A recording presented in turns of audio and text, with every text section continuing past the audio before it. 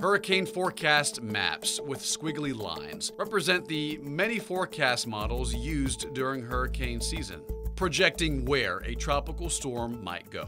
They represent a complex set of equations and algorithms that forecasters have been using for decades. Today's models are far more complex, taking hours to run on some of the fastest supercomputers in the world. Data from satellites, aircrafts, ships, buoys, and land-based sensors are plugged into the model's mathematical equations to create a digital version of the atmosphere. Now, each model has a different purpose, a different way of solving the equation. Some models incorporate the date and the location of past storms, while other models focus on the storm's strength or direction of movement. Ultimately, these models are limited by available data and computing power, but they are all improving every single year.